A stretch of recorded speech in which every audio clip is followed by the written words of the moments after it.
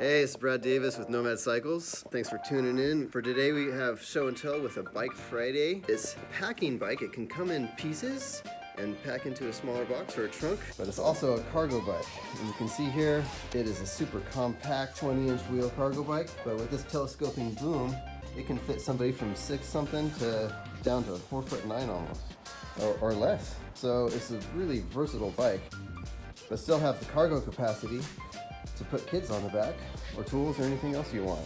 It fits all the normal accessories that an exercycle has, or other cargo bike with the foot rails and kid bars and stuff.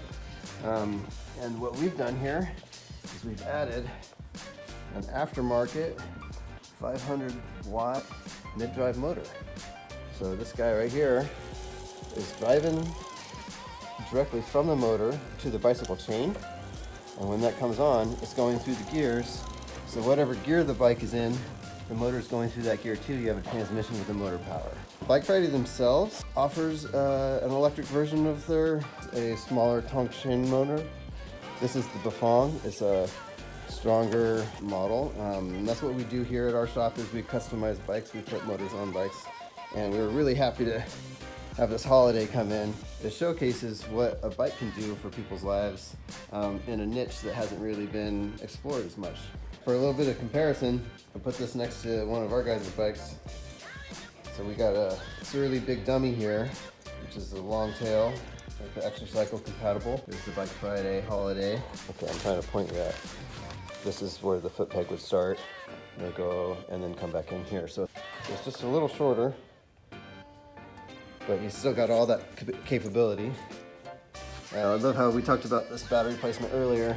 One of ours did the same, just built an aluminum plate to put onto those seat stays. But here's a full-size cargo bike, compact size cargo bike. You can see even with this much more compact size, we've got like a foot off of there.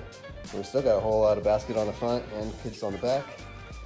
And you can see here we got the 1,000 watt motor with the stock chain ring that we put on the Big Dummy, and this one's the 500. So you got choices.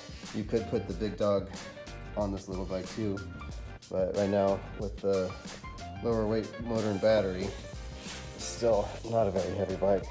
Get them up off the ground right there. So here we go. We got the main tube right here is oval, so it can't bend. Well, it can bend but not break, but it won't just turn side to side. Telescope the boom further out for a taller human and further in for a smaller human. It works to fit more sizes of bodies than anything I've ever seen before. That telescopes up, and then because you already got these big telescoped out giraffe handlebars and seat posts for the taller, but the frame itself can adapt. So we just finished putting a mid-drive motor on here. Bike Friday beautifully provided a battery mounting plate here. Just such a godsend. You know, sometimes we work hard to figure out how to fit the battery on out of the regular kind of bicycle. And here's our mid-drive motor. Well, it's the Bafang mid-drive motor, the 500 watt. We often put the 1,000 watt motor on bikes, especially cargo bikes. This one could handle it. This is the 500 watt motor, Bafang mid-drive. They come in several sizes. This 1,000 watt we put on the Big Dummy, full-size, full-frame version of this little packable cargo bike. So that's the 1,000 watt version. Either way, they're mid-drive, so they're going through the gears of the bike. So you see down there, whatever cog you put the chain onto, that's going to be the gear ratio that the motor's going through, which allows you to have a transmission with the motor's power as well as your own, which makes a lot of riding more doable. We got both of these guys here right now. So Bike Friday provided this nice shelf platform to mount a battery onto, so they were thinking ahead on that. At this point, after seeing all the craftsmanship that they put into building their product, I wouldn't have a hard time putting that 1,000 watt motor on here. They might disagree. They might say it might ruin the warranty. You know, everything's got to be legal, and it's up to whoever's putting their motor on that they're putting on the correct motor for their state and rules and everything else. So I'm not going to say that Bike Friday would support it. I just know that I support them. I'm really impressed with this. I think this can handle whatever we put on it. But with keeping with the smaller motor, it's keeping with the lightweight and kind of nimble, compact marvel that they put together here.